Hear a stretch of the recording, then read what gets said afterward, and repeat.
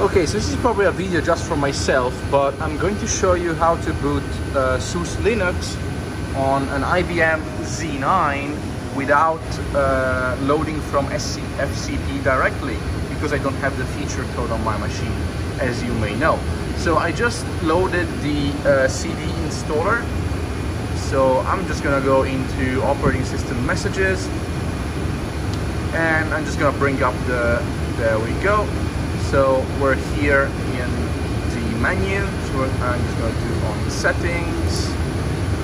We are going to enable VNC, that's 9. We're going to say 1, yes. We're also going to enable SSH, so it's 10. And we're going to do 1, yes. I think it's enough for now. I don't know if I need to do more. I'm just going to do 0. I'm going to do start installation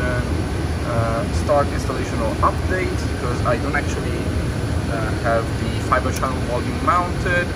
It's gonna be over network, because the DVD and CD are actually over FCP again, which are not gonna work. It's an FTP server, so it's 1. The VNC password is this. Oops, got the wrong one.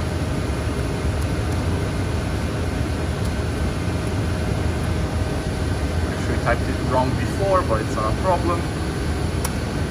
You can actually look at the history here. Yeah, oopsie. My card is the B700, which is number 7. It's gonna be for Ethernet. The port number is 0, which is default. The read channel is default. Write is also the same. Port name, we're gonna just call it B700. Why not? MAC address going to get default. DHCP is no. So in this case it's 192.168.123/24. Gateway, I don't need it. Search domain, I don't need it. Name server, I'm actually gonna just use this, but it's not gonna matter very much. Yeah.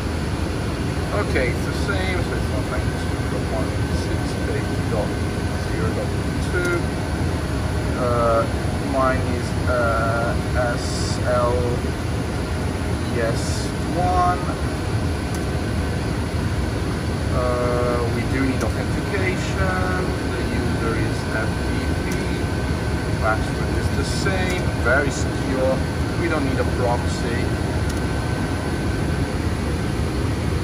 And now we just cross our fingers that it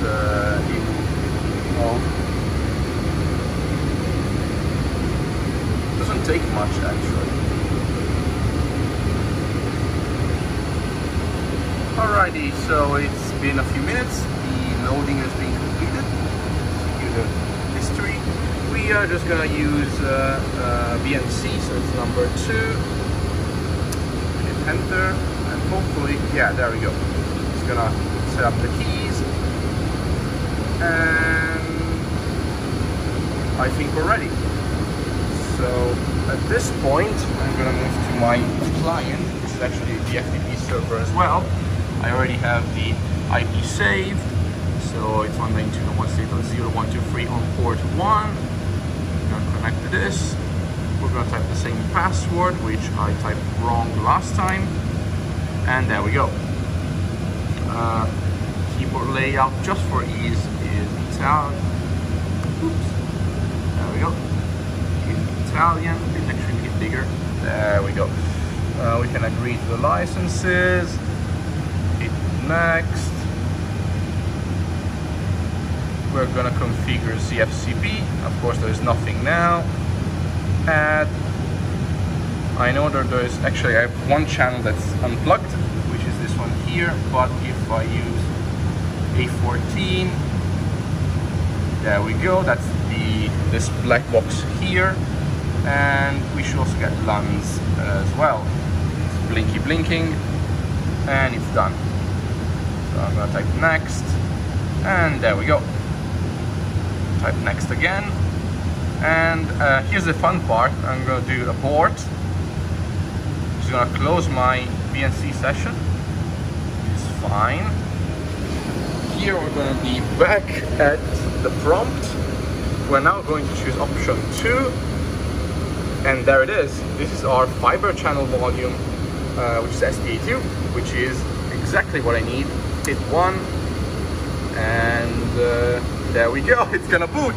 So here's what you need to do to get your Linux going on a machine that cannot IPL from FCP directly.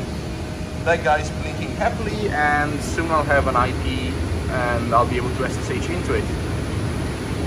Thanks for watching, and now it's time to have some fun with this beast. Woohoo!